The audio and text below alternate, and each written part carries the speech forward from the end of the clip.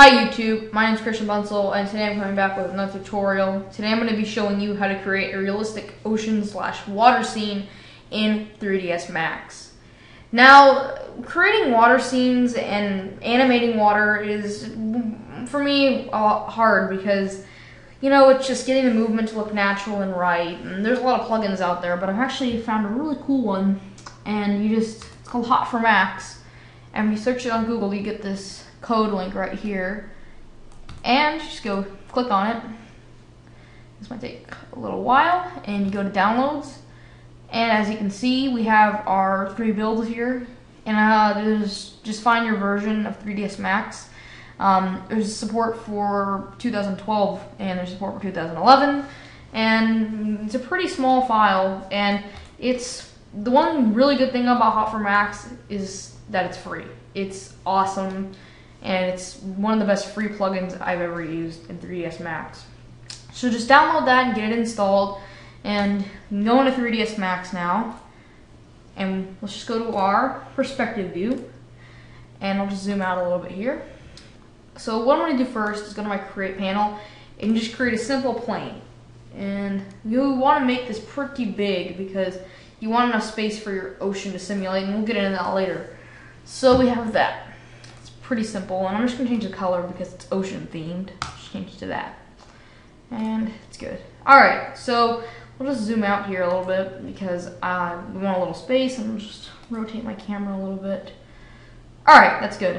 And this is just a simple plane. This is like, if you don't know how to do a lot of this, you should probably watch some basic 3ds Max tutorials, but we're going to be going through some of the basic parts pretty quickly, so hopefully you'll be able to catch on.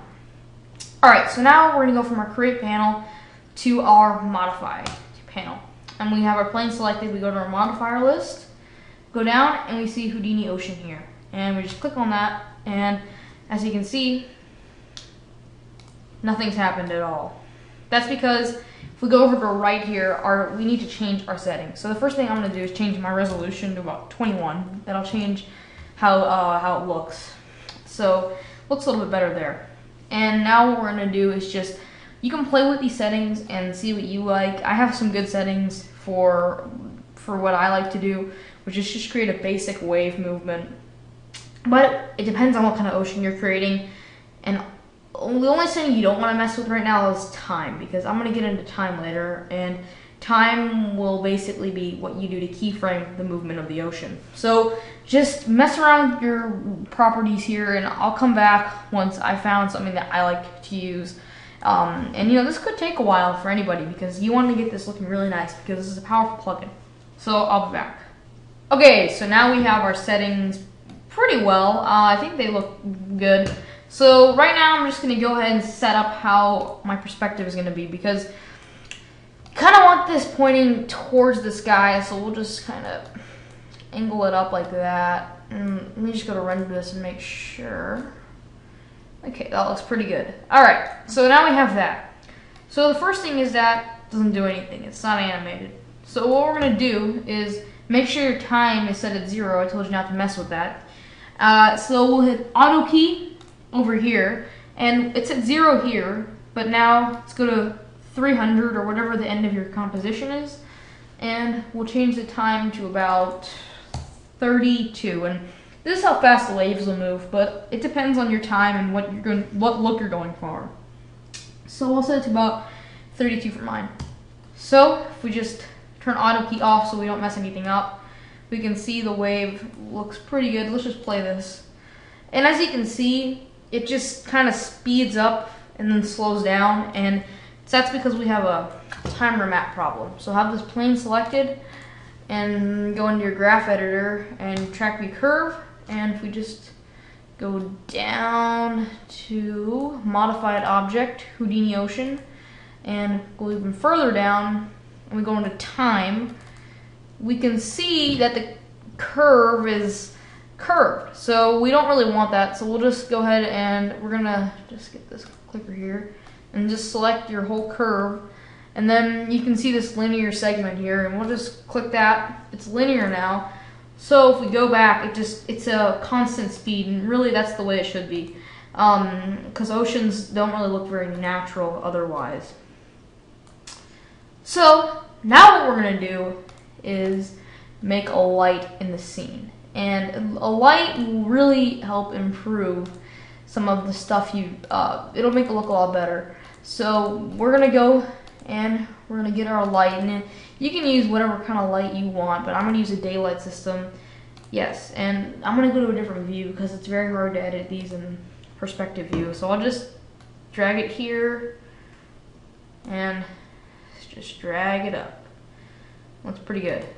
Alright, so we have that, and I'm going to just unclick so I don't create any more lights that I don't want to create, and go in our perspective view, and we'll render it again because I'm just going to be showing you. And now it just looks very washed out, like it's on the face of the sun. And we'll fix this later, but right now we're not going to mess with this. The next thing we're going to do is we're going to apply a special material to our waves, so that way it looks a lot better. So we'll just press M on our keyboards, and then I'll bring up the material editor. And the material editor is where we're going to be making the best touches on our little sea scene here. So you want to find the Arc & Design materials. And okay, so now that we've applied our Arc & Design material, we have this beautiful sea scene here, and it looks awesome. The reflections are coming off and everything, and it looks good. But we have this gray spot, and we also have some issues that you might have. So first issue you might have is that you don't have mental ray selected as your default renderer, and that can allow you not to find the Arc & Design plugin. So just go to render setup and go to the very bottom here and just go to assign renderer, and for production just make sure it's hit on mental ray, and that'll be good. And it's already on mental ray, so it won't show it for me.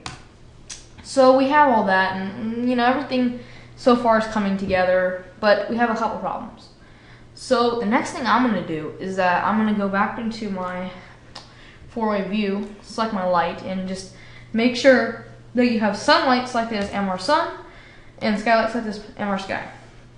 And make sure your position is on manual, and that will allow you to manually edit it. And those are some common mistakes people might make, and I thought they were obvious, but then I thought over it and I was like, some people don't know, so I have to put that in there. So the next thing we're going to do is fix these gray areas that we get when we render it, and doesn't look very good. So I'll fix that. So the first thing I'm going to do is I'm going to go to my skylight parameters, and I'm just going to scroll down here, and there's a lot of stuff you can kind of mess with, but first thing is I'm going to turn on the multiplier to 2.5, and that'll make the water look like it's not really just sitting on the face of the sun here. And if we render that back in this view, if we render that in that view, it looks better. It takes a little longer, but it looks better, and that's looks better. So let's just go back to our light here, and go back to our modifiers. Okay, so now that we go to our Mr. Sky advanced parameters, we have all of this, and you want the height to be negative. And it may sound weird because generally when doing 3D, negative values are frowned upon, but really this will help you render a lot, and that'll lower the sky. So we'll just go back to this, and we will just quickly render it out. And as you can see, the sky is in the background and everything as it should be. So now this is the part where I can't teach you how to do it, because mainly it's just about your settings and what you want to do. And your settings may be different from mine, because mine are, I'm not even gonna say it again, I've said it so much, but let's just get on with the rest of it, and I'm just gonna be walking you through some of your render settings and what you should be rendering out as. So the first thing, all of this is good, and you can actually extend this sea out to make it look like it's extending off into the distance, not just quitting, but it's just extending the sea. It's just extending your plane, and it'll account for that. But we have this light, and you can rotate it so that way it just kind of falls off into the camera here. So we have perspective here, and we'll just lower that. And if you lower the light, angle it down, right right there. And as you can see, if we render that out, it looks, it's dark.